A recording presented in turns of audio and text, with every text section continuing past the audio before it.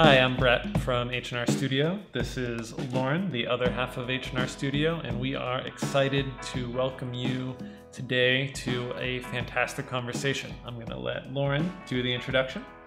All right. Thank you guys so much for joining us for this evening's live stream panel called Between Abstraction and Representation with our guests Mat Tomezsko and Greg Tomezsko, tuning in from Philadelphia in New Jersey. So we're really excited to discuss the differences between, and actually not so surprising parallels also between, abstract and representational art. And we're really grateful to Mat and Greg for joining us because they are very busy, which makes us all the more appreciative of their time. This panel is pre-recorded, which is exactly why you're getting this introduction. So what I want to make sure you guys are aware of before we kick this off is that Mat, Greg, Brett, and myself are all very grateful for your support during this current climate. Simply by watching a panel like this, you're supporting artists both as individuals and as small business entities.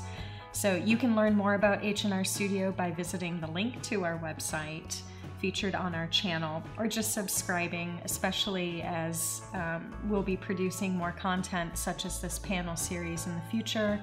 And also make sure to look in the video description for the links to Greg and Mat's website so that you can learn more about them as well. So again, thanks for tuning in, and with that, we're going to let Mat and Greg introduce themselves, and we hope that you enjoy Between Abstraction and Representation.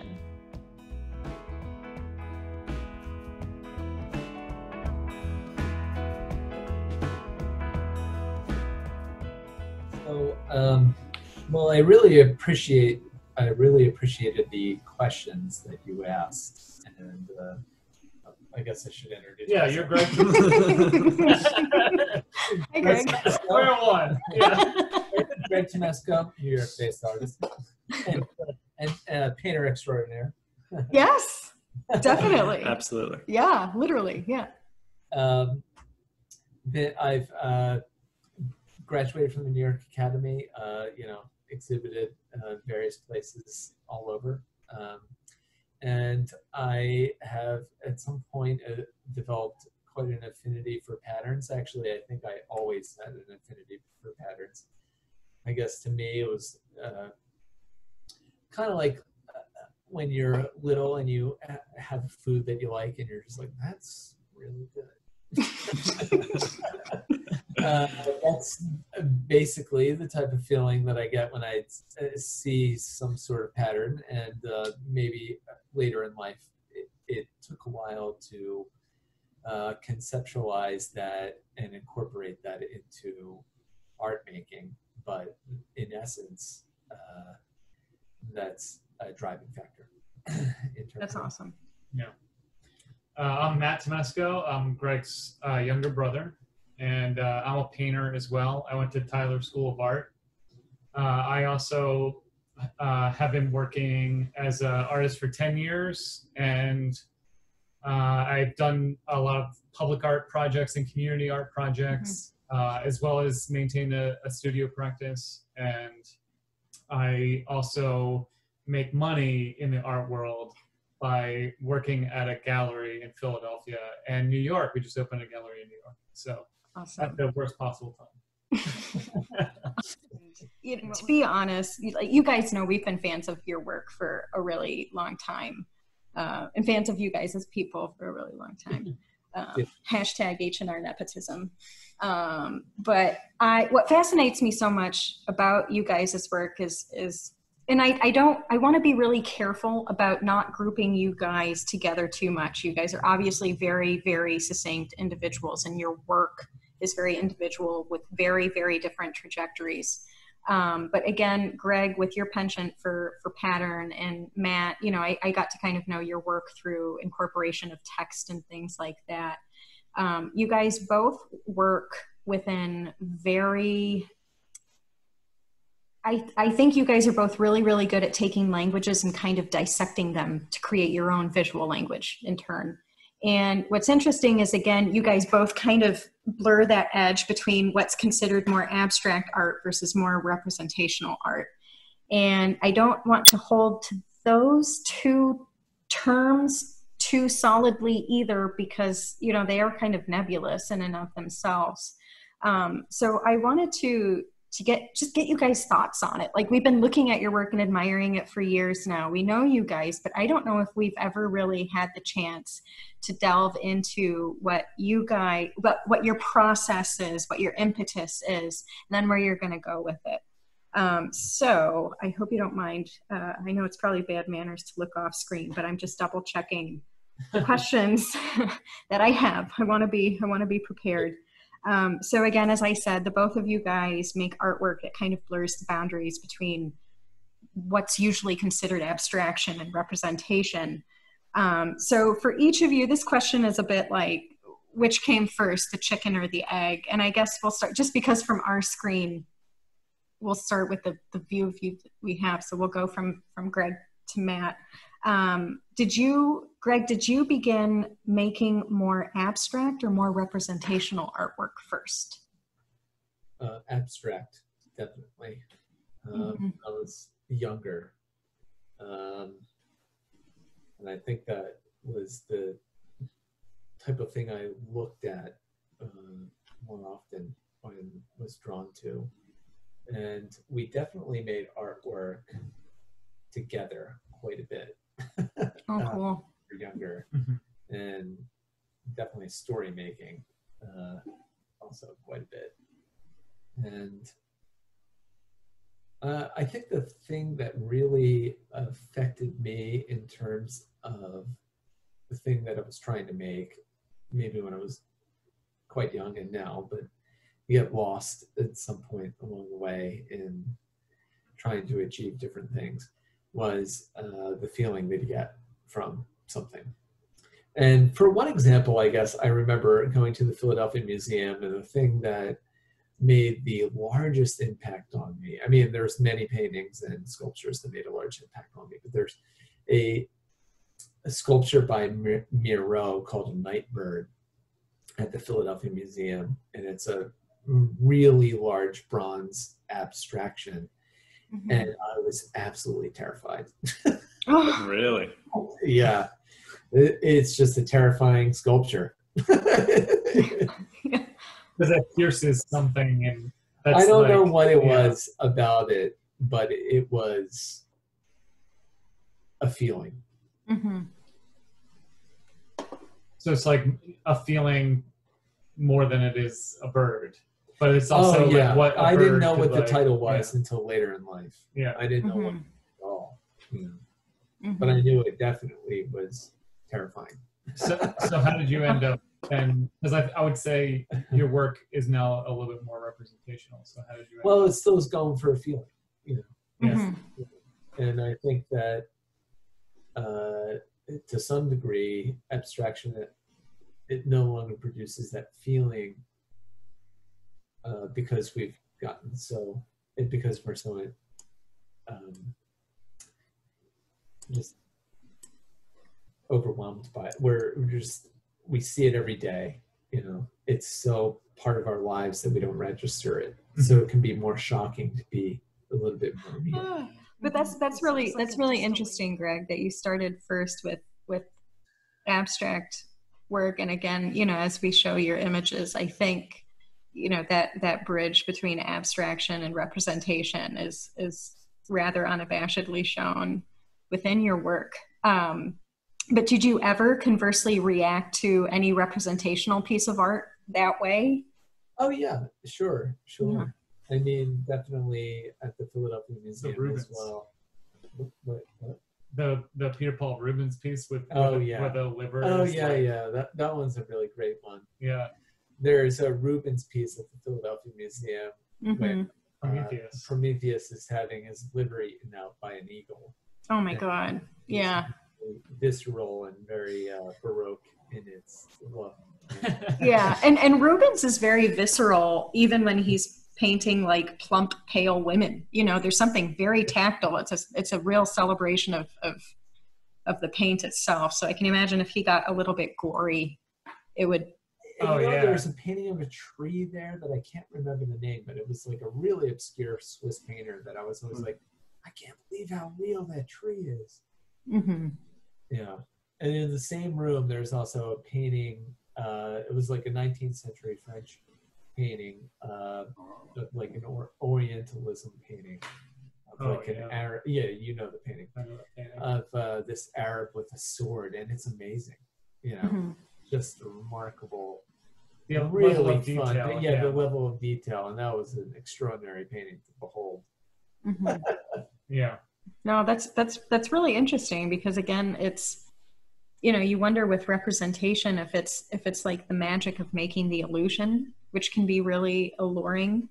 You know, whereas with abstraction, sometimes it really is like, you know, cutting to the chase of something's present in both, and I think that is a really important point in like the differentiation. Like I think people make a differentiation, but they're actually like a part of the same line because it's like all of that stuff is present in the Orientalist painting.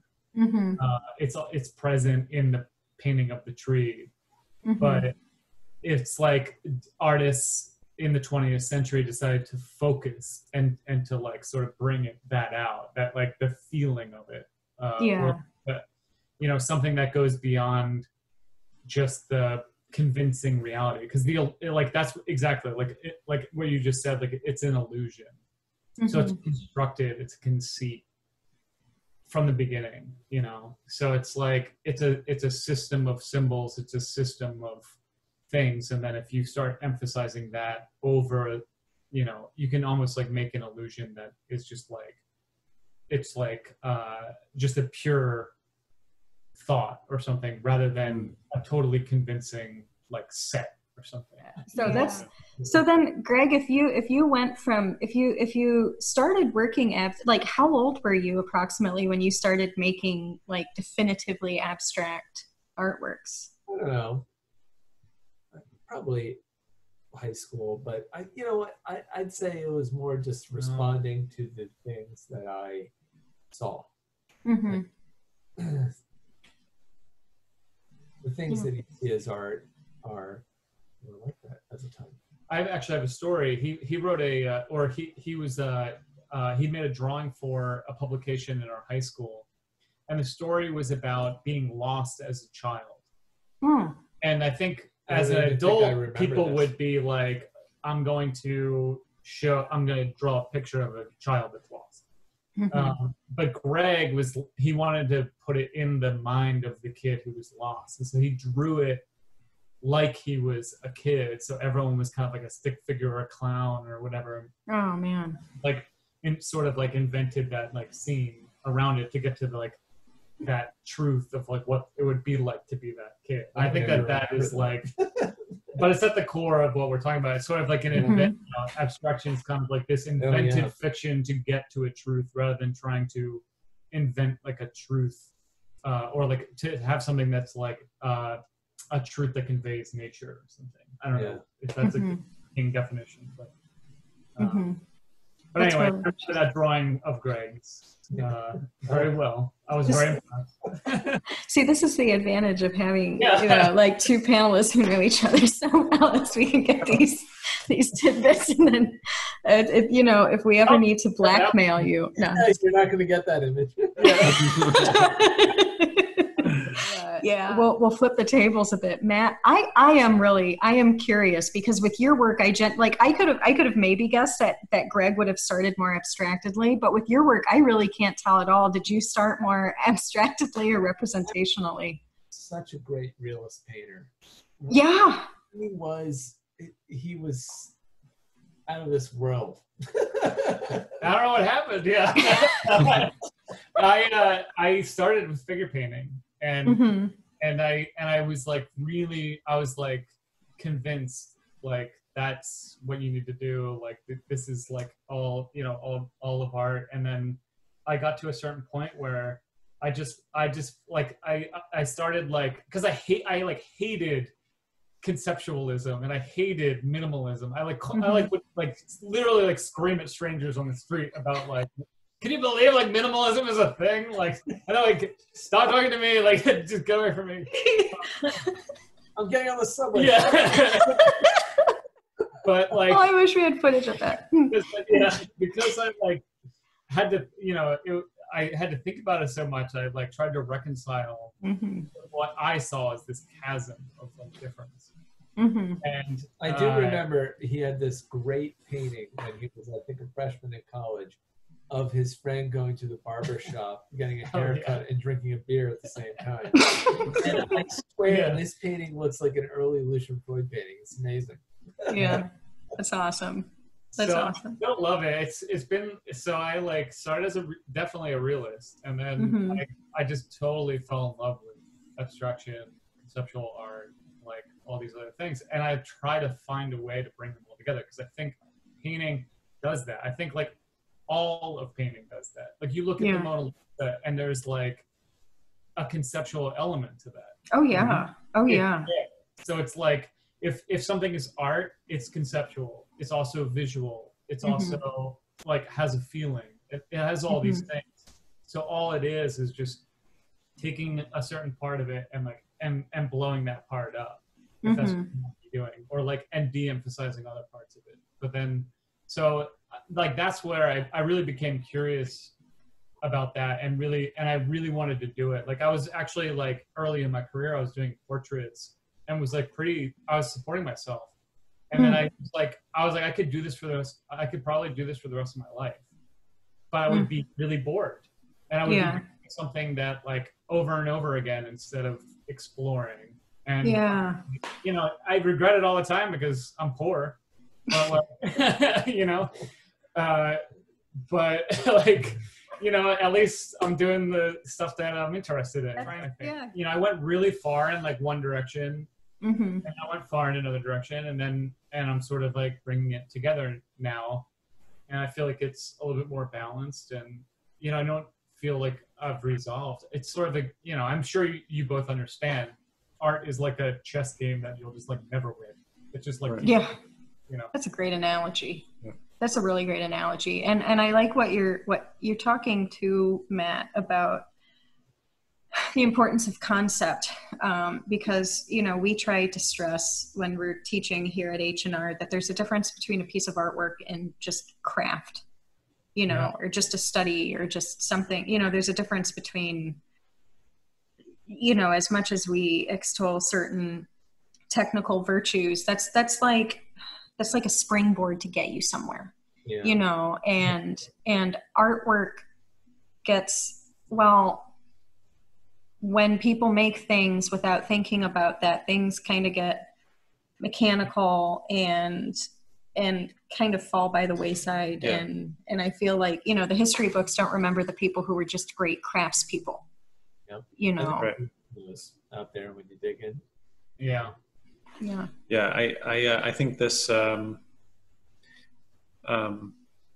me, I'm really interested in what you guys were talking about before, about representational painting being this sort of artifice, this sort of illusionary thing. And I think that to make good paintings, you have to sort of understand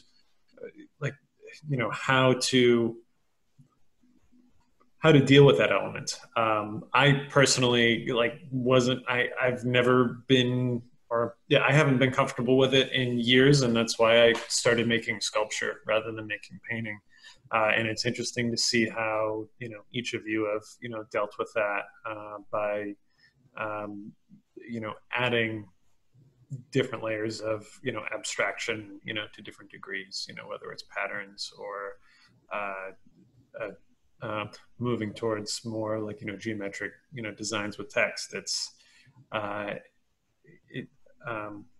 think that representation is an important tool, but I admire that both of you have a handle on how to approach that with caution because of the illusionary nature. Can be it can be fraught, I think. Yeah. Yeah, I mean, I think that's actually like one of the things that led me down that road was like realizing that illusion is itself kind of like a function or something. And then like you brought up like how like I've been working with text and stuff, and it was kind of the same thing. It's almost the same thing, I think, or I found like that's how I like started. So like on this like road is that like if you paint like the letter T, it's like a shape, and like a child like doesn't know the difference between that and anything else, and like neither do you really, unless you are an adult and you like look at it and you remember all the times that you've seen the letter T and it goes in your brain and it like tells you that's a symbol. And it's that's like what an illusion is too. Yeah.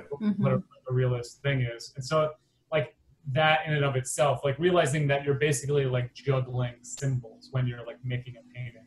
I didn't want to like make a totally convincing, like flawless scene. I wanted to make it clear that I was juggling symbols. And so I want to like mix them up and make the viewer aware of it too. And like, and think about the nature of perception. Think about like, when you're looking at something, like what are you looking at, So I'd like to take really familiar things and sort of present them in really unfamiliar ways. And so even if people know it, they don't know it. It's new now, Right. And that's something you guys are both so damn good at at making very, very complicated images. And that's the thing. Sometimes I get a little frustrated when people get on a bit of a high horse about which is better, abstraction or representation. It's like, well, no matter how loose or tight or representational or abstract the image is, you have to think about a lot. You have to think about like spatial volume. You have to think about color relationships. You have to think about compositions. And the both of you guys just really kick ass at all of that. I mean, it's like all of you guys' pieces are like these windows into these worlds. And for me, again, it's like a form of escapism, and like a basic study that you do in a classroom, or just trying to prove like, if you give me 70 hours, I can perfectly render a human bicep, something about that kind of rings hollow compared to something that is, I don't want to use the word illusory, like I don't want to again make it sound like you guys are magicians with this big reveal, and everyone's kind of, I don't know. With hearing a sculptor talk about 2D stuff, I hear certain things a lot. But the bottom line is, they're both very, very complex languages, and they're very symbolically rich. And Greg, to see the patterns that you see and then paint them, and Matt to see like, especially the work where you're taking, you're almost like collaging from like periodicals and like flyers for grocery stores and stuff, and you guys just create these really, really intricate layers that are I mean, it takes a minute for the eye to move through the work, but in a good way, in a really, really good way. Is like a master of the complicated image. Well, Matt and I were having a conversation before this about the realism versus abstraction and the questions that you asked us. And I asked him, what was the question I asked him? I don't know. I was like, well, what do you think about abstraction? What side do you fall down on? Oh, right. Oh, yeah. Like, what side do you fall down on, abstraction or realism? Yeah. And Matt said abstraction, and I said, abstraction. I think everything is abstract. Yeah. And it was that, it in painting, it is an abstraction. No matter what, you can't make a three-dimensional thing two-dimensional. That's not possible. Yeah. So it's your interpretation of the world, and whether you are the most realist, skilled painter out there, it's still an interpretation. It's still an abstraction, and just because it's so convincing doesn't mean that it's not an abstraction. And to acknowledge that is very important, because as you were saying, you can't just be a craftsman and have the most realistic looking bicep, but Mm-hmm. no one's going to look at it because they're like, oh, that's a bicep. Yeah, exactly. There has to be. All right, got it. Yeah. Moving on. Yeah, all right, got it. Moving on. Exactly. And you know, in a way, like that whole idea that as, you know, so that idea has been with us as human beings. And if we see something from the Greek era or something like a Greek vase, we might say that it's pretty abstract. But maybe people in Greece at the time were like, oh, well, that one, yeah, sure, but this one's better. And it has a higher degree of realism, but it's still really abstract. Yeah. And Yeah. so it's really not a question of abstract versus realism. It's just real to who. And Yeah. That's great. It's kind of like the feeling that you're able to get out of it. And so, so I think like what as it relates to today, how do we get there? I mean, I think first, like going to ancient Greece or something like that is way too far away. I don't think we can really truly understand what were in people's heads, but definitely to the Renaissance we can understand, and that whole window to the world, as you were saying, and maybe like when Brunelleschi painted that painting out in Florence right by the Duomo, and he puts up that just frame around the area that he's painting, and then you can see this is a picture of the world. Yeah. How convincing abstraction that is, that we still live with. Because you can see a photograph and we're like, that's so real, but we know as painters that it can be so distorted. And why, you know, and that idea that Brunelleschi presented is so convincing to people's perceptions, you know. That's why it's a convincing, it's actually an abstraction that is real, and we're always trying to get out of that. And I think like during the Renaissance they had this sort of thing where it was a window and an ideal that they held up, that somehow they're getting closer to the truth. You know, like we are so close to getting that three-dimensional thing, two-dimensional, and beyond that, we're getting closer to God. You know, but I think like in modernity, it really got flipped around, and they acknowledge that no, you are making a lie. You are making a lie, and we acknowledge that, and therefore we can make whatever we want. And I think when Picasso says something, it's a pretty Nietzschean point of view, that art is a lie to get to a higher truth. And that's total inversion of the Renaissance, but also in the same way getting to the same type of thing. It's so like Harvey Citron shared a quote with us recently, and I can't remember to whom it's attributed. I'll remember at like 2:00 in the morning. Matisse, saying exactitude is not perfection. That's exactly it's exactly it. Like even the super tight drawing behind us, like if you get close to it, you'll see like all these frenetic little hatch marks. So it's you know, I think I would probably agree with that adage that everything is inherently abstract in terms of what you see on the surface and in terms of its conception.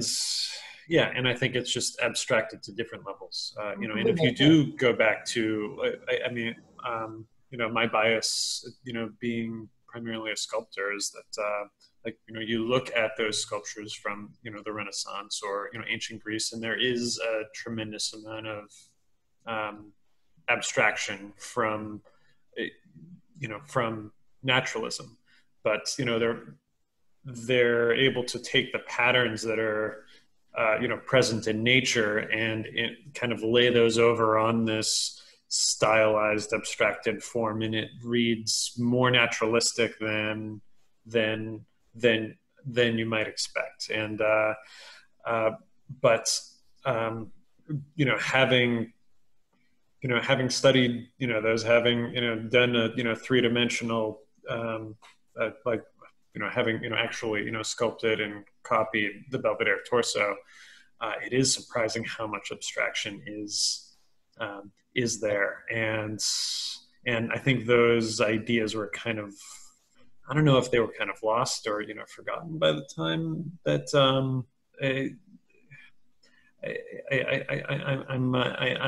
not really sure how to make sense of how those ideas seem to have been kind of lost, that people don't recognize how abstract those are. It's hard. It's a hard thing for me to.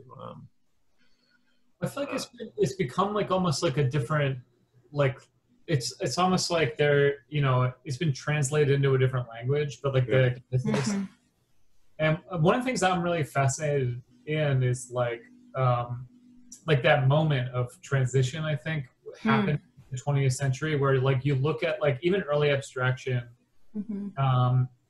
like Kandinsky. That is very much like it's still a window, like it's still like the traditional sense of like looking in, and it's like related to that, like all of these artists like intuitively understood, like you're distorting the body if you're making the body.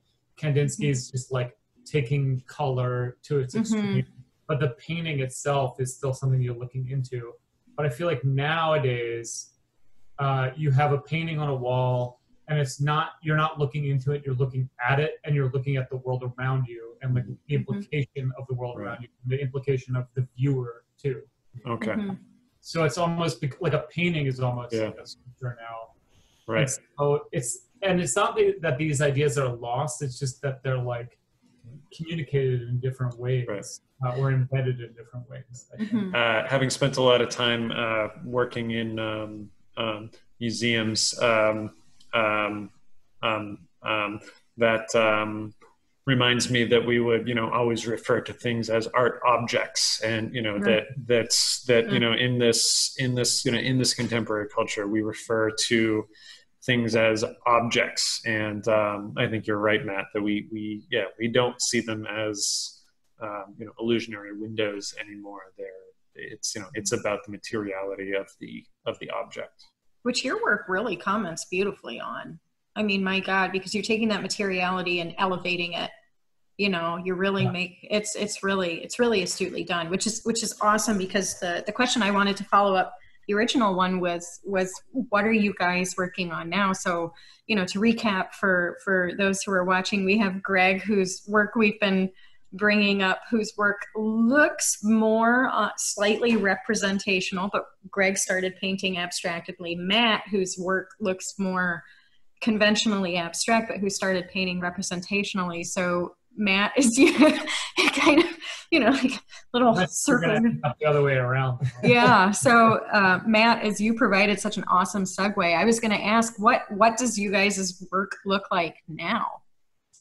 Yeah, so I think, what I've been really fascinated by, I mean, it's, exactly what we've been talking about all along. It's just that I've been interested in like how a material can operate both like visually, like illusionistically, but also operate as a metaphor. And so that began as language. It began as just incorporate. Well, I mean, I guess it really began as like a figure or something. So it like a figure stood in as an illusion, and then it became language, and then it became finding materials on the street, and like working with asphalt, and it's working with coal.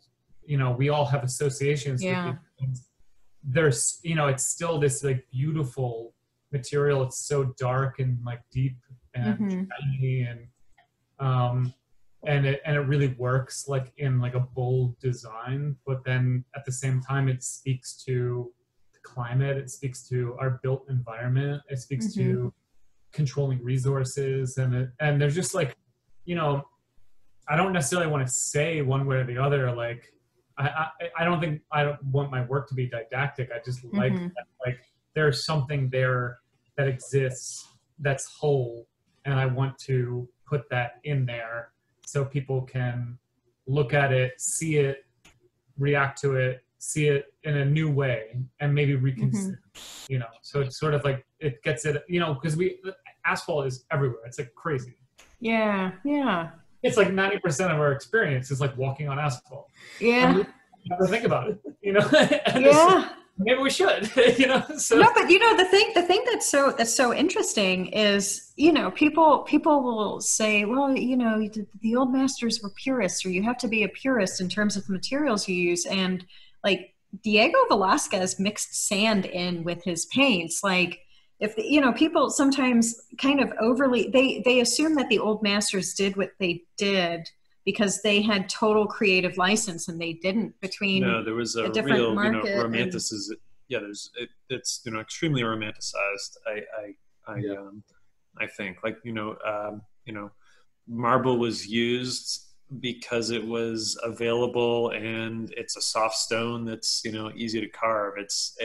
You know, it happens to look pretty nice too, but you know, I think that you know, like, it has all these veins in it too, you know. Yeah. yeah, and the thing is, I think being able to use a more ubiquitous material like what you're doing, Matt, even what Brett does, incorporating like oriented strand board and stuff into his work, it's kind of like a punk rock attitude towards just the world that we're always kind of submerged in, whether voluntarily or involuntarily, which is really, really cool. I mean, it's, you know, it's part of the language and, you know, lexicon of our culture. It's, you know, that's part of what we exist with in our natural environment, and we're, you know, reappropriating those things to say something else.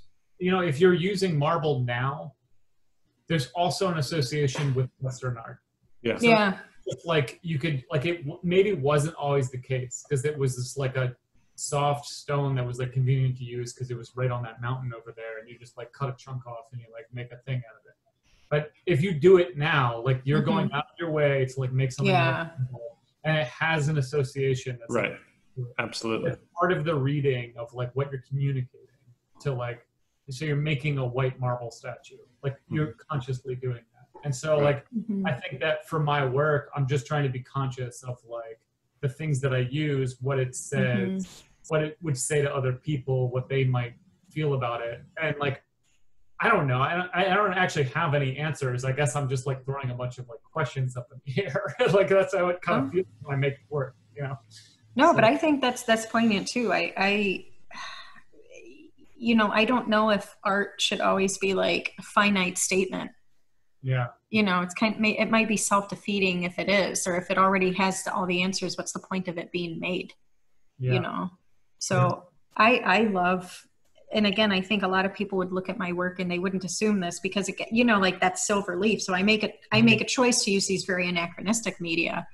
But I, regardless of how, you know, whether or not it's like a medieval gilding thing or asphalt, I love when materials are used and integrated in a way that does have a statement, you know. So I think it's really cool. And again, it goes back to, you know, when you started making work by especially like those little flyers that are like on plasticky, shiny paper from like grocery stores.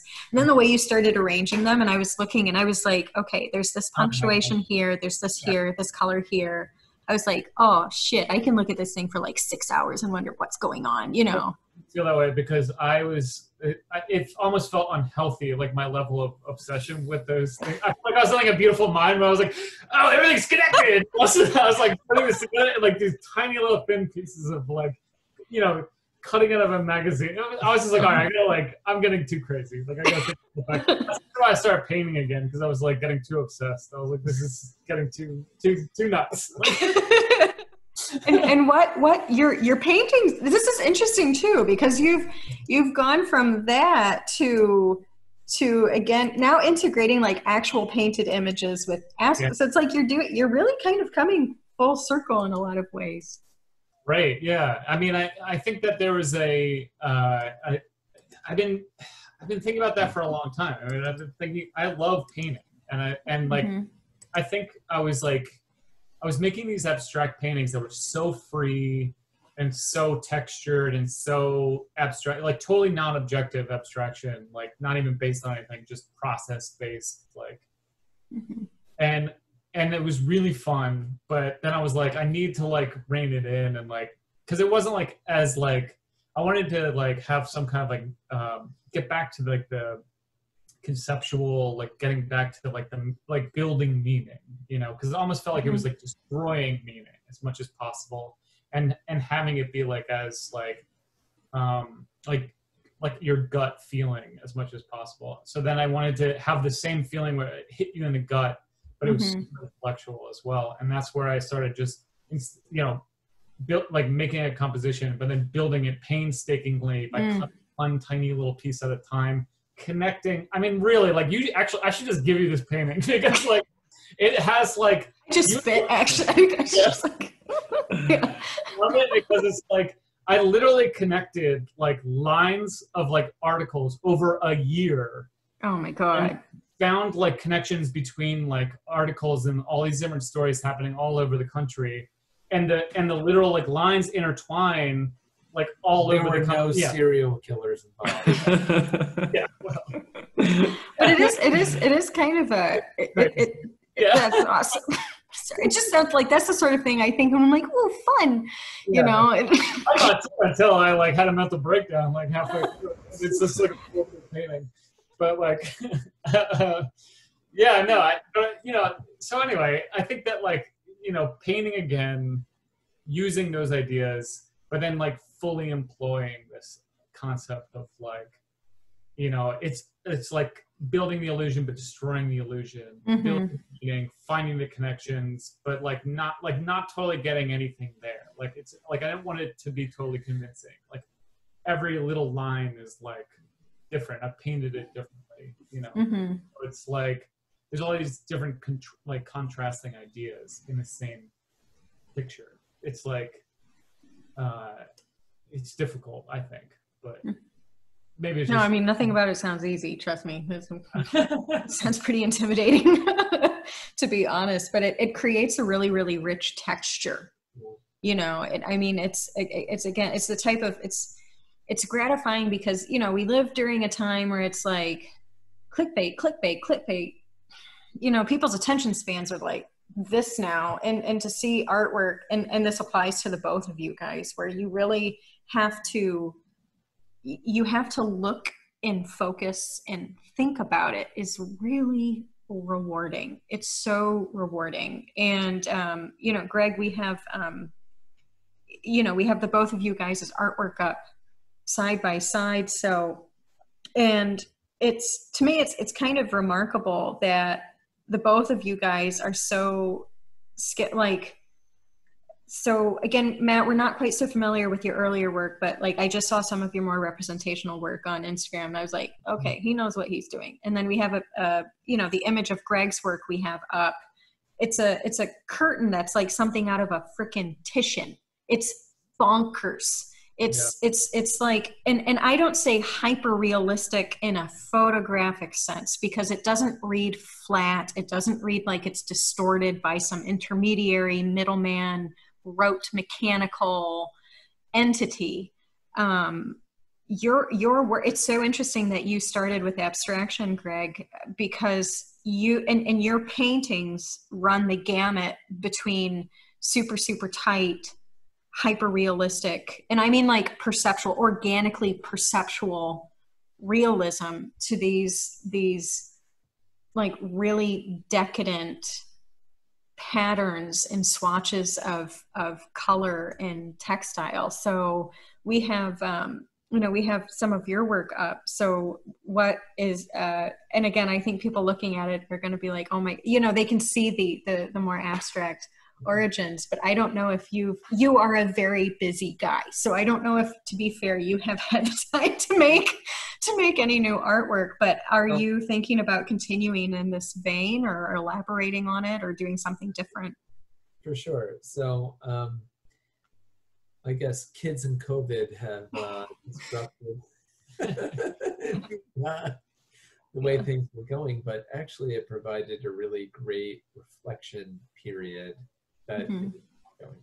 But but the one thing that I think when I start painting again that I'm going to pursue is actually maybe a little bit more of a direction than that is going. Mm. And it's this idea that I had when I lived in Ithaca, New York. I taught at this school, and it was a continuing education school, and I really had a lot of great students because they wanted to be there and wanted to learn more about art. And I actually had quite a few students who were really great artists in their own right. And this one guy worked in Ithaca. Actually, there's a underneath the entire city, there's a hydrogen collider, just like there is in Switzerland, where they study they just send a few atoms and send around this like mile-long loop underneath the whole city, and it collide atoms and then see what happens. So, and he actually worked on that. Ooh. And he was a physicist, and he made this artwork where he folded different things in patterns. Mm. And we collaborated on different things. Well, I'd paint something realistic, and then he would fold it. Oh my God. And then I would take an image of it, and I'd paint it realistic again, but it was all distorted. Mm-hmm. This kind of rigorous way. And then we kept doing that. And we went to 5 or 6 different layers, and it went into this really weird, bizarre looking thing. And then I figured out a way to do it by imposing these patterns that he had come up with and imagining them in these 3-dimensional folded ways, and then paint them. And what I've realized now is that I can do that and take the figure and put this really unusual layered abstraction and put it into a background that maybe is more simplistic. Mm. Yeah. So is it almost like a lens in that regard? Sure. Yeah. It's like a type of lens. It actually ends up looking more like maybe a lot more realistic, like Cecily Brown. Mm-hmm. Oh wow! Mm. And to try to and in that way, it looks like one of Matt's paintings. Mm-hmm. And to try to combine those ideas, I think is something that I'm going to try to pursue. Oh my God, that sounds. Is that what you? Yeah, a little bit. Actually, maybe you could show one of those. The latest layers. Mm-hmm. Hold on. Wow. I should show you. So, what we're looking at here, and we'll maybe send you these images. Yeah. This is like the folded version. Whoa! Oh my! That's awesome. Painted Oh! That's fantastic. Oh my God! Oh my God! So cool. Well, this is the layer that I think this is 5 layers deep. Oh my God! Oh my God! Oh, that is so cool. But then when I thought I could simplify it more, because it started out as a straightforward portrait. It was just a portrait. Then I realized that I could kind of paint that way. And it's really hard to see the actual pattern, but if you overlaid it, you would see it. Mm-hmm. So, oh, that's fascinating. Try to pursue. That is fascinating. And you know what? It does. I can see there's like, it does. There is a similarity between that and your recent painting, Matt. You know, in terms of like, especially when you're rendering fruit and stuff. Yeah. Oh, that's really interesting. That's so, and you know, that is so, okay. So something we talk a lot about is how, you know, okay, how do I articulate this? Because this is something we'll be like having coffee and cleaning the bathroom, and we'll be talking about this. So it's a big thing, but like it's like discussed in the most banal moments of our lives. Anyway, the thing, and this is something we talk a lot about with our own artwork, is how does it fit into this? And that it's like artwork so uniquely, like it inevitably does belong to a specific moment in time, you know, and I think people looking, you know, at it years later will have an idea of when that is, but then artwork also is, or at least when artwork's done well, it achieves both these things simultaneously. It's also timeless, right? Yeah, for sure. And It's best. and yeah, and so I see that with both of you guys' artwork. It's just so, again, like there's such like perfect time capsules, but on the other hand, I think you guys are so astute with the symbolism you employ, because it's specific to you guys, but it's not unrecognizable.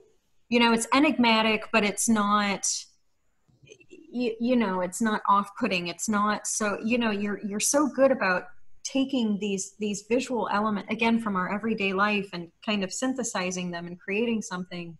And I think that kind of goes back to the base of what makes us most human when we look at something perceptually. And I think that's really fascinating. I know that's something you think about that a lot more than I do with your artwork. Yeah. I mean, trying to strike that balance between having something that is, you know, that has a, you know, relationship to the, you know, contemporary world that we're living in, and, you know, is coming from some sort of, you know, genuine thought or feeling that I'm having reacting to the world around me. And, you know, but also making it, you know, hopefully making something that can, you know, withstand the test of time. You know, I love that sculpture that you just posted on Instagram. It's a male sculpture and it has his hand out like that. Oh, thank you. The Michelangelo torso. It's fantastic.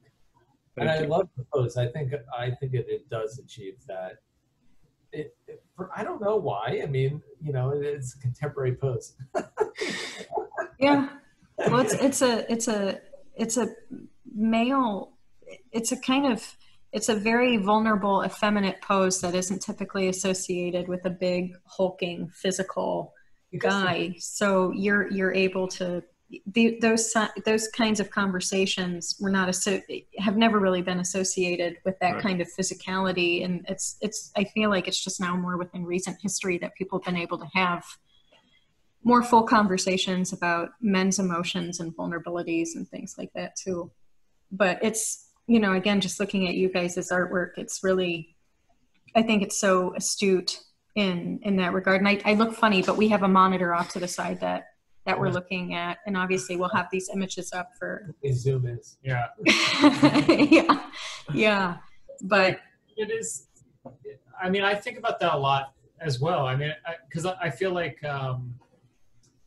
you know, as any like reasonable person, I feel like you want to kind of like react to the times we're in and draw inspiration from it, but you also don't want it to be like reactionary. yeah. I feel like I try to be really careful about that, and maybe like maybe, you know, sometimes I err too much on one side and too much on the other, but like it's, you know, it's just like I feel like I do try to like pull, I try to pull from like art history, I try to pull from my everyday life, and I try to also make things that I think people will care about. But I think like what you're saying too is that like, I mean, that is like in essence, like if there is like a, you know, if like all art is in some way abstract, it is because it's trying to get to a timeless truth. So it's just like, so you just pull from all these things, you pull from the dirt in your lawn, you pull from the thing that is like going on in your life, and you make something that will just like relate to like anybody at any time at any place. Yeah, you don't need to actually, the concepts behind art, you don't really need to be right. They're not like physics in the way that like they're this whole new concept that no one thought about the world. I mean, it's just it's in fact it's something that everyone knows about the world. You know. Like that Titian painting of the Assumption. Oh my God. Oh, break my heart. Jesus. In my opinion, you know, one of the greatest paintings ever made. And that is couched in a very particular political environment in Venice, where they were under siege for about 10 years. It was an awful time period, disease, people dying, you know, economy grinding to a halt, just awful, at war. And then it was all gone, and Venice was triumphant. And that's what that painting is. Everyone knew what that painting meant. And the glory of the war being done in Venice's victory. Do we know that today? No. But we know what the feeling of glory is. You know? Yeah. You know, it's the same as Michelangelo's David. It was so steeped in the politics of the Medici family that when it was unveiled, people were so upset by the politics, they were throwing rocks at it. But we don't know any of that today, you know. We know the feeling of what it feels like when we see David. Yeah. Rocks at it because his dick is so small. Yeah, my viewing of that was really was totally occluded by crowds. No, I think it's really, and those are two great examples of artwork that might have been made on a bit of a I think the thing about artwork when it strives for truth and when it hits those 2 points simultaneously of being of its time but timeless is because it's made purely on the offense. It's not something made defensively. It's not something reactionary at all. And I think the thing about Titian's Assumption, Michelangelo's David, is if it were made on the defensive, it was more in response to other movements and climates in the world around it, and not necessarily an artistic climate or movement which predicated it or that it was trying to establish. You know, it really came about organically. And that's the thing about you guys' work, is you guys' work is you guys are really going in hard on the offense. And I'm not a sports person. I think that's safe to say. That's about as much like of a sports analogy I could probably make, but I think that's what makes it successful, and that's what makes it artwork that stands on its own 2 feet. It's because you're not incumbent upon the narrative someone else presents for it to resonate. You know, it's really, really individual in that regard. And I think that's why, you know, kind of like it's like anything in extremes is, you know, and it's like when you get conceptual art that's rigidly anti-drawing, anti-painting, anti-all of art history, it's very empty. And then when you get highly, highly, highly academic representational art that is anti anything after like 1850, it's also hollow for the same reason. And both have certain utilitarian uses. Obviously, both allow people to become fluent in specific languages. And obviously, I think you have to know the rules to break them well, which you guys both obviously are, like, you really exemplify.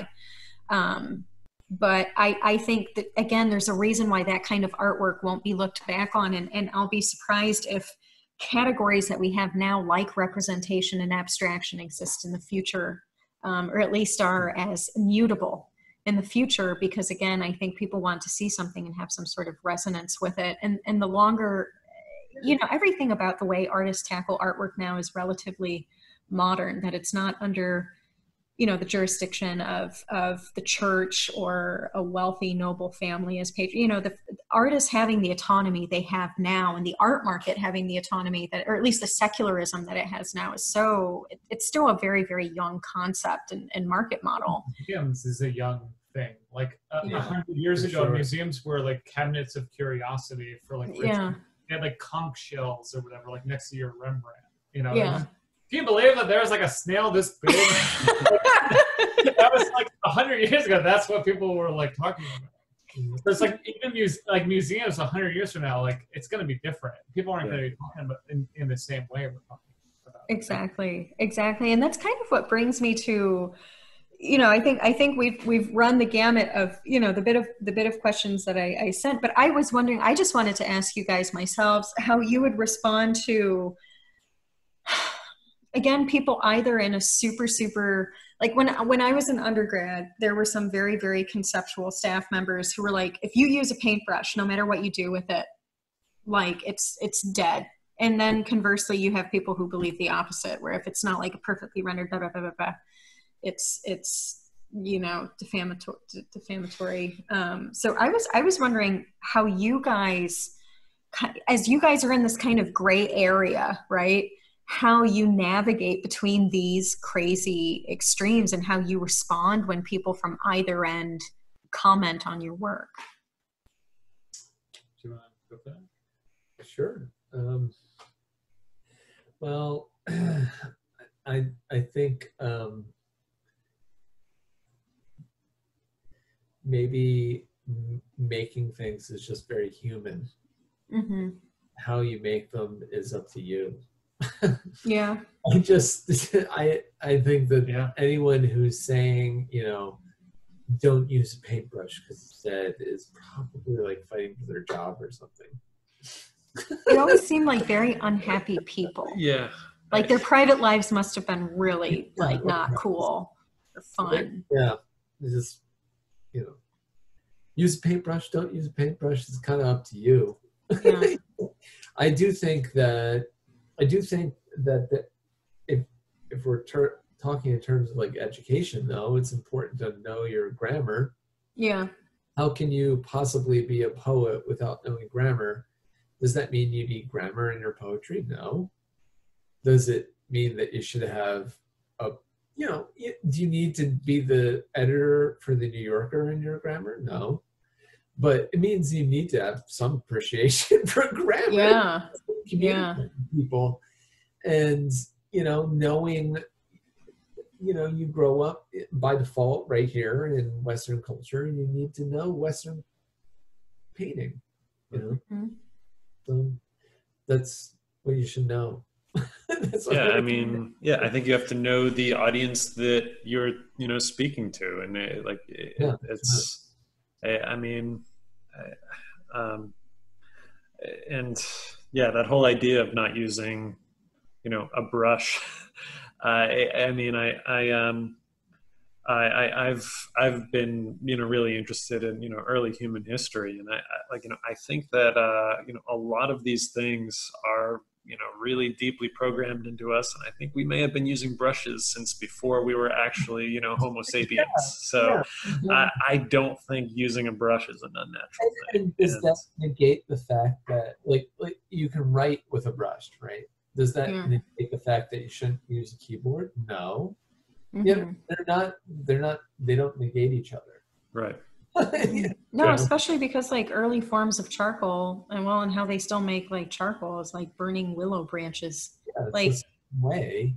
You know, it's kind of, and I also think it's interesting what you said, Greg, about, you know, kind of understanding this background of Western art, because then in turn, when you look at art from other cultures, it gives you a newfound appreciation for that and how things developed concurrently. So I think, you know, it's not an exclusionary viewpoint at all. I think if anything, it really gives you more appreciation for something that's different. And it was really funny when I worked as a Met at the Guard. When I worked as a guard at the Met, it was very interesting to be stationed in the galleries from Africa and Oceania, because they have a very textile rich culture, and a lot of their patterns and their textiles looked like, I mean, it made that Brancusi look like light years behind. It was incredible. And, you know, again, being able to kind of look laterally from one culture to different ones, as opposed to with staggering views, was very, very enriching. So I think it really helps. Like what you're saying really, really helps as you broaden your scope in every way. Right. So yeah.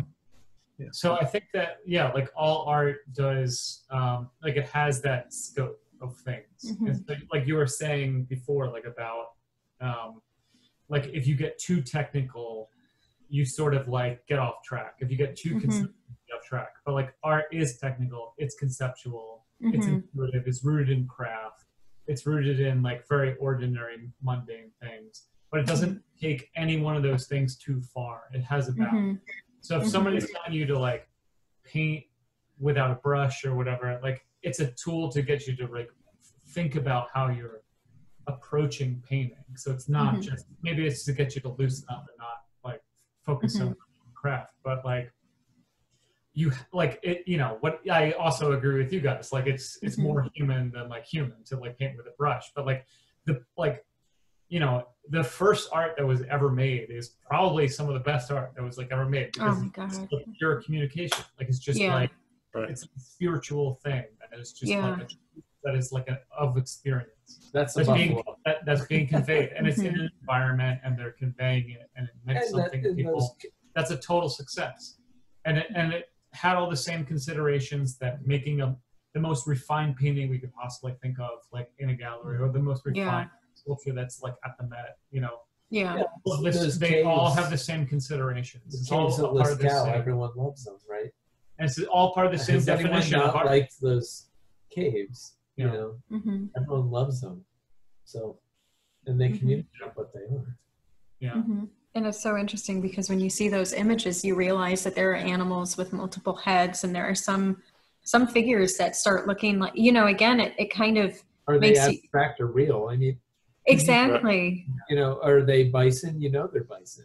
Does that make? But they're, you know, they're abstract and real. Yeah.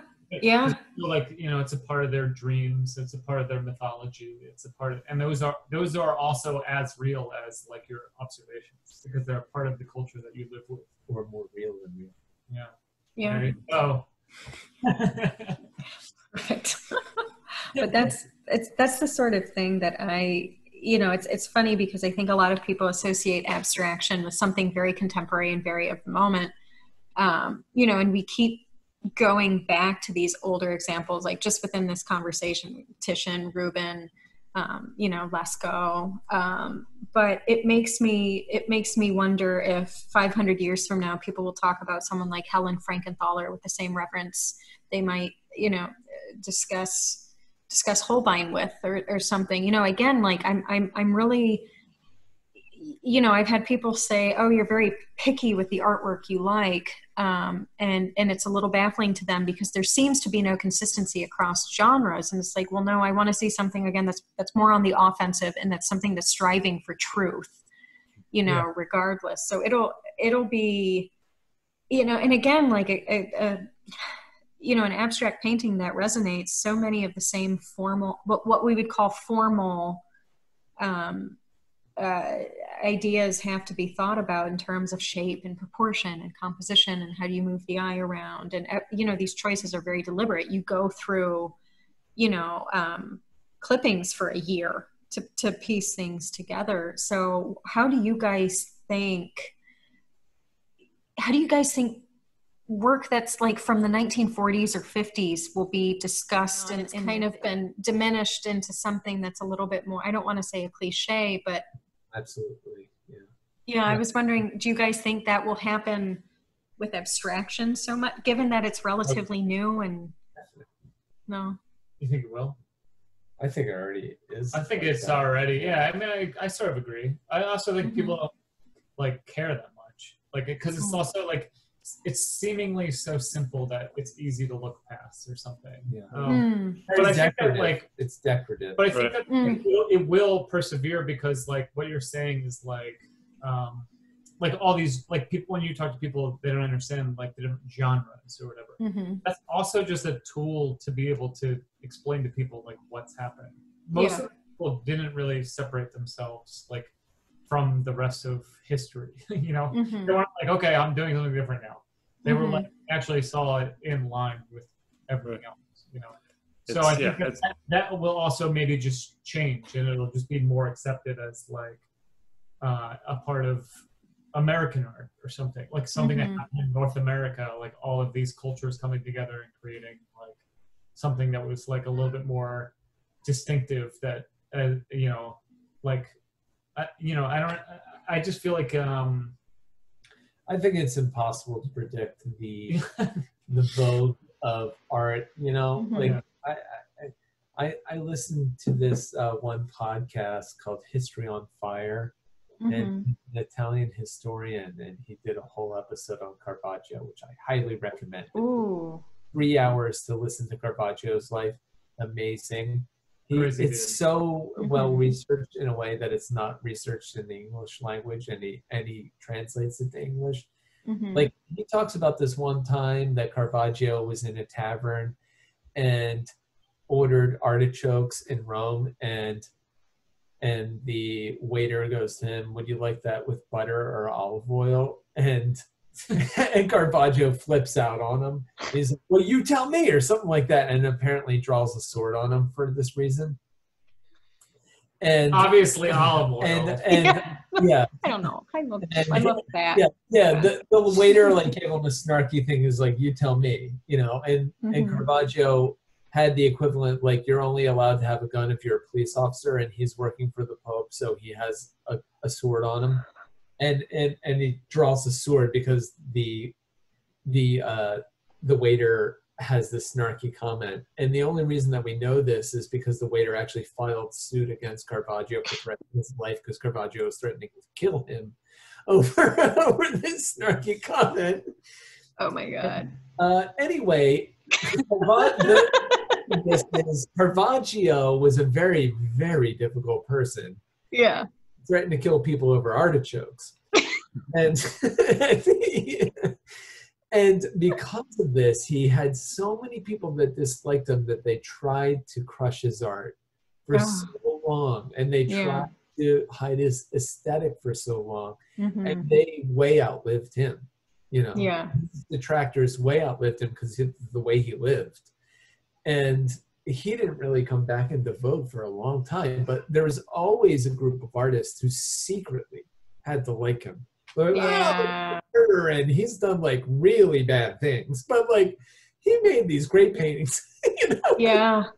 And so it took a long time for people to acknowledge, he is a great painter, but he's also a bad guy. Yeah, and I think anyone watching, obviously they know the name Caravaggio, but you should Google Annibale, was it Carracci, who was his contemporary, whose artwork was far more dominant for far longer during that time. And nobody knows who Carracci is. Like, I forgot his last name, and I read the damn placard like hundreds of times. But I think you guys love that Daniele Borelli History on Fire Caravaggio. Okay. It even talks about like how he's exiled, like all the way in this obscure island, and made these great paintings. Is the only way he like remained alive, because he was in a prison, and like they let him out, and then like he made these paintings and escaped by making paintings. Yeah. Great, like it just anyway. No one can predict the vogues of art. You know? No, that is true. That is true, because I see that happen sometimes with I've noticed even within popular culture, Jackson Pollock gets referenced more and more, and it's like, hold on a minute, like first what he did, like I have a little bit of synesthesia, so him painting to jazz, it's like and then you look at under whom he studied, like Thomas Hart Benton from the Art Students League. I mean, he was a Missouri-based artist who was in New York for a while and went back. And he was, I think in a lot of ways, he was quietly blacklisted because I think he was a Marxist or something around the turn of the century. Like if you go to the Met Museum, there's this room in the modern and it's this kind of series of different regions of America. And there's I think Pollock was a model for one of the figures. But the same way Pollock's paintings have this sensation of, there's this rhythm within the Thomas Hart Benton, even though it's more representational. Again, certain forms are just, and there's a visual rhythm. There's definite moods and things that are evoked. So, it's like a pendulum vacillating between one end or another. And it always kind of broke my heart a little bit when I was a guard at the Met, to have people ask me where the Impressionists were, because they wanted to see like pictures of pretty little girls in flowery hats. And it's like, no, you don't understand. Like that guy was like a punk rock god of his time, you know, like it was like CBGB in Paris at that time. Like that was crazy, you know, and I wonder, as I see that starting to happen a bit, as abstraction has just now kind of started to be around slightly long enough. That's just something I personally worry about. It definitely lends itself to this decorative Instagram type of way, you know. Yeah. You can make a really great photo out of a abstract painting, you know. Mm-hmm. But I also think, like, you know, it's part of how people consume art. Like, not Yeah. everyone's going to be that's the separate. most sophisticated appreciator. Like, Mm-hmm. I mean, why is Van Gogh like the most popular like artist in America or whatever? You know, I mean, Mm-hmm. it's like, it's his story. It's Mm-hmm. it's the color or whatever. Like he's good, but he's not like I'm tired of looking at it. Like there's like other to see. But it's like, it's okay for people to like things in a way that you didn't anticipate them to like things. It's always gonna just be. It's also fun to derive them. And I'm curious what you guys think of, or at least what I've been aware of over the last few months, of a boom in digital art. And then what is, I would assume it's satisfying for you guys. What is so significant about the fact that you got, it's particularly given the type of imagery you make, that you still go through the process of making it by hand? Kind of a loaded question. Took me a long time to get there. I just love I guess like, I just love tactile things. Mm-hmm. It goes back to like working with material as a metaphor, and that's always kind of baffled me about painting. Yeah, what, like, if I can make a collage, like, why do I paint? You know, Mm-hmm. but it's like there's something about, like, because I'm never gonna just make something that's exactly the same. Even if I painted something exactly the same, it's different because I made it. So it's like, I don't know. I just think that, like, I just love it. Like, and I think other people do too. Like, I think being able to see the human mind at work on something is just like, you respond to it. Yeah. And that is, even if it's just like you're painting a newspaper or whatever, like, you're like, read the newspaper, you're like, this is terrible news. But if somebody painted it, it'd be like, wow, it's a nice painting. Like, it's just like, it's just different. I don't know. Yeah. I do think there's a bifurcation in terms of maybe there's a new way of expressing language, artistic language, but I think that there is no replacement for an in-person experience with a piece of art. Mm-hmm. Just like there's really are there different ways that people can communicate now, like we're doing over Zoom? You know, maybe we were limited, and this pandemic has made us realize that there are ways of communicating, like this podcast over Zoom, that has propagated different types of ideas that people can communicate, and it has generally enriched us. But is it a replacement for meeting each other in person? I mean, no, you know, it's not. It's just a different thing. And in terms of art making, I think like the object is so central that it's hard to get around the fact that you're making an object. Yeah. No, I think you're right. I think that's, and I think there's something about the act of actually making something by hand, and, how the viewer intuits, like, oh, this is a handmade object. And, that's kind of what prompts, the intellectual, pursuit, the question about, like, what does this mean? And it that's what kind of kicks off the discussion of, how you start to, take in those symbols, and, how you, frame them when you, view the piece. And I think that's something that we're never going to be able to get away from as human beings, that, you know, that idea of of a handmade thing just lends a different weight than anything else. And you want to live with it, you know, you want it in your home, or, you know, a lot of times I think we think of art in this sterile way, like Matt was saying, in a museum. That's not the way art has always been made, and it's not the way that people consume it now. You want it, you know, like it's just like maybe a more basic thing, and something that people don't think of as art in America, at least, like a bracelet or something like that. Like my grandmother's bracelet.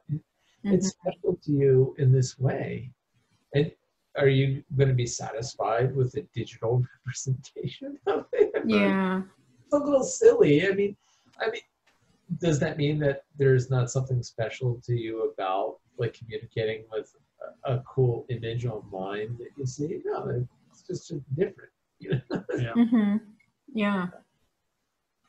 And again, you know, I think a lot of it comes down to, you know, people don't have resources like art supply stores open, or perhaps able to set up e-commerce or something. But I've seen a real proliferation of digital artwork over the last few months, and a lot of it's beautiful, a lot of it's great. But I see it, and then I think, like, this is kind of crazy, but I'm like, what if we get like an asteroid that passes too close, or a solar flare or something, and like all these electronic files just into ether, you know?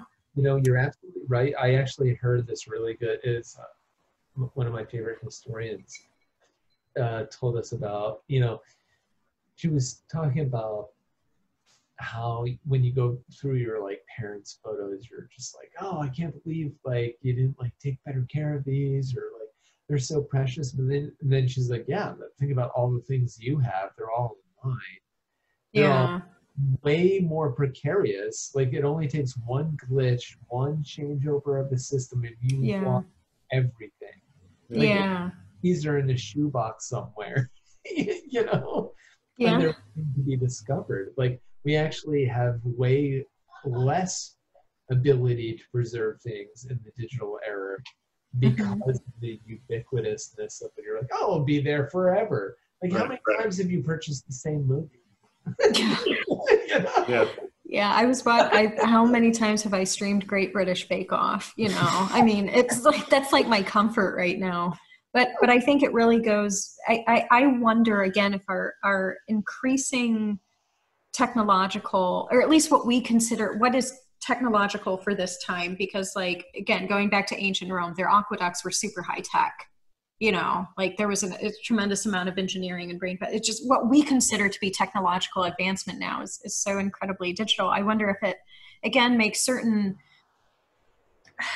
categories and genres, such as abstraction versus representation, if it makes those distinctions a little less powerful, because by virtue of just making something with your hands, that is a distinguishing factor in and of itself. It's almost like the field is already shrinking, and just, that's an interesting perspective to have. I mean, I also think that's just a new tool. Like I think I mean, even digital stuff, like you are making it with your hands. Yeah, that's true. That's true. But it's just like, you know, you're just using a different kind of tool. I don't think we've hit a point where we're really experiencing a sophisticated use of, I mean, I guess that's very someone's going to listen to this and be like, this guy's an idiot. But like we just aren't like at the point where we're like producing digital art that is like at the highest level that's possible. I agree. It's so cool, but I think it's still being treated as kind of a novelty. People are still exploring it, and it's not necessarily being used because it's the most it's the most transformative, the most powerful way to get that idea across. It's about the novelty oftentimes of trying to do something with a new technology, with a new media. Yeah, and that actually like harkens back to, again, if you're too focused on craft or you're too focused on concept, yeah, focus on novelty, you're losing like the art that like has to fit within like the bracket of the definition. It has to have all of those things. Yeah, novelty is a part of art as well, but it's not all of it. You can be So novel like using charcoal. yeah, exactly. Yeah, yeah. That would actually be like a very refreshing novel thing, right? But like, you know, but like it's like there is this like working definition that has existed for thousands of years across cultures. Like, I mean, we've been mostly talking about like Western art, but it could easily be like applied to like any other kind of like culture. Like, it's a universal definition of what art is. It's this like feeling, it's like a communication system. Right. Yeah, I like this idea of, you know, these different attributes of art, and like, you know, I have an idea, or, you know, I have an image in my head of something almost like a, you know, almost like a pie chart, and, you know, there's all these different slices of the pie, and you have a dot in the middle, and it's like, you know, how far from the middle do you stray, and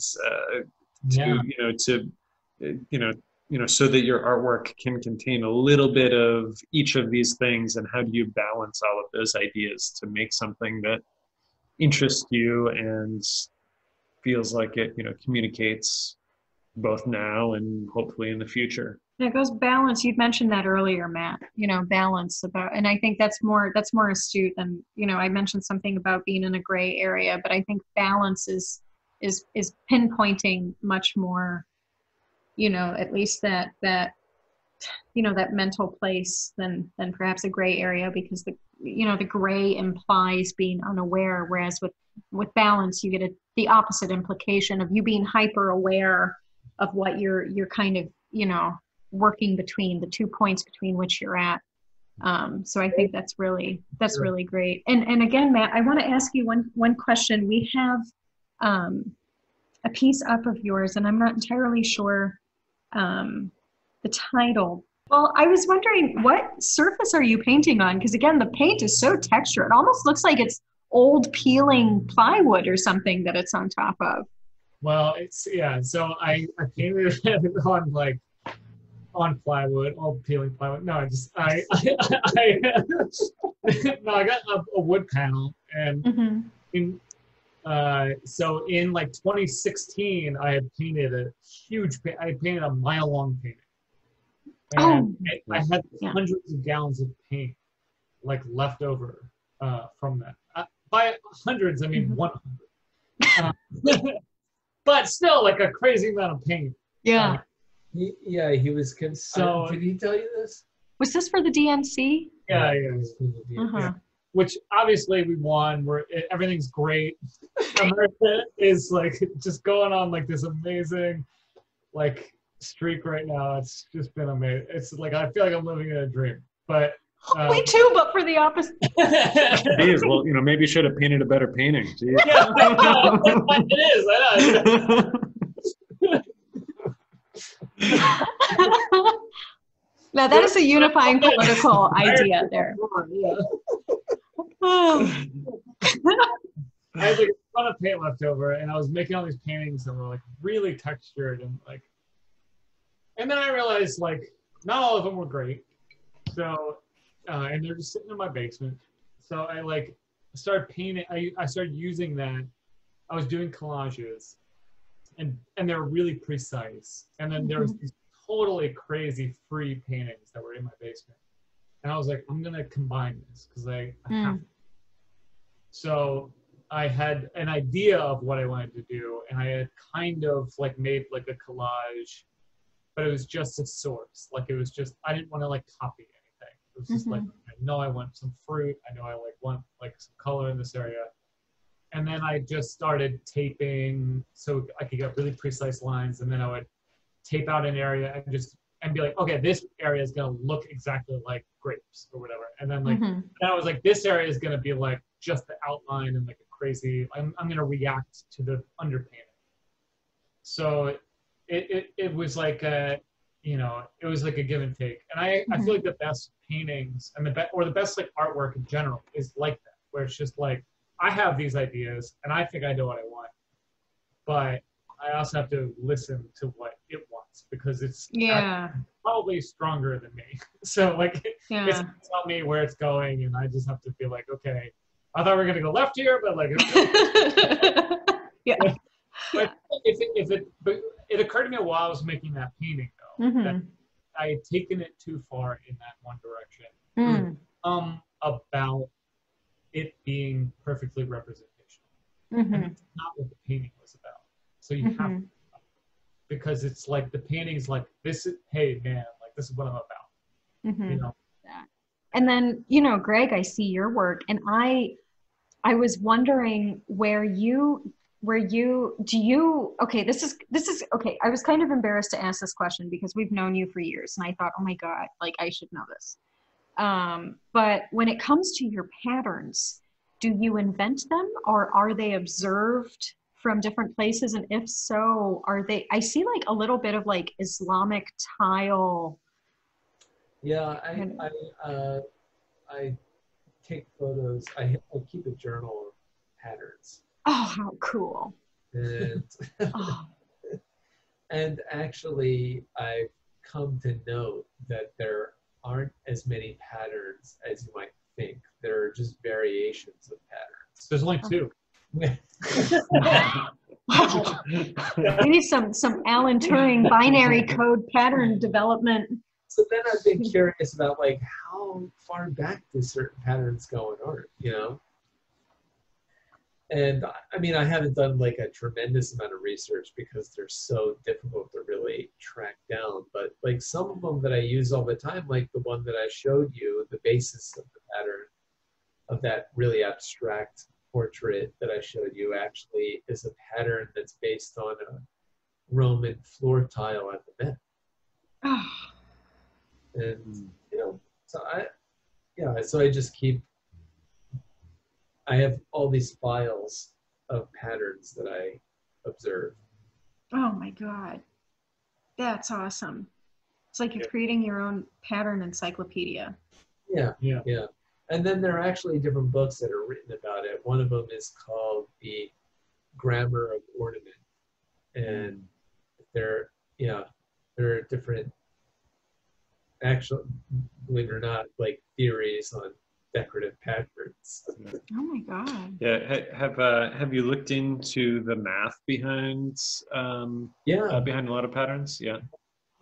And you know, I probably got a little too absorbed into that right before kids and COVID, because I would say that I was assigning too much meaning to those types of things. Yeah. You know, kind of creating your own sort of like, well, 5 means this. Yeah. You know, and you know, it could, you know, in terms of, you know, the Pentagon and forts, and that comes from Michelangelo designing the first fort, that every fort in the Western world is based on the Pentagon, and that's why the Pentagon is called the Pentagon.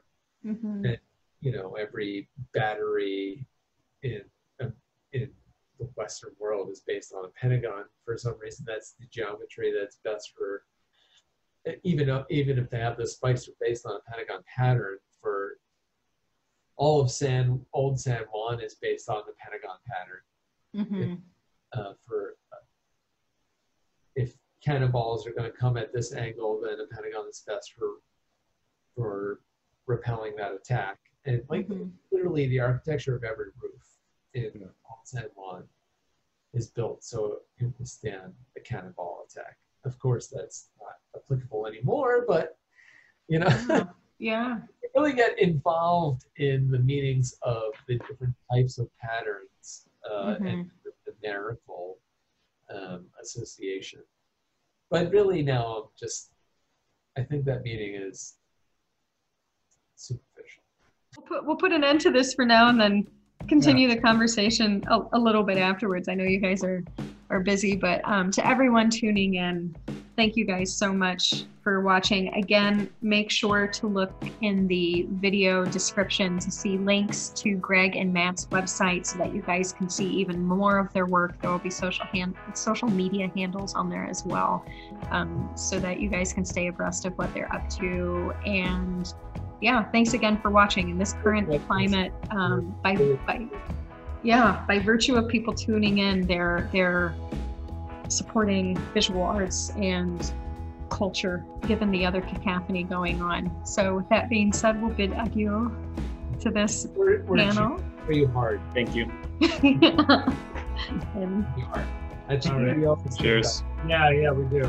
Yeah, so good to see you. Cheers. Thank you for Cheers. Thank you guys. I've got my glass. Cheers.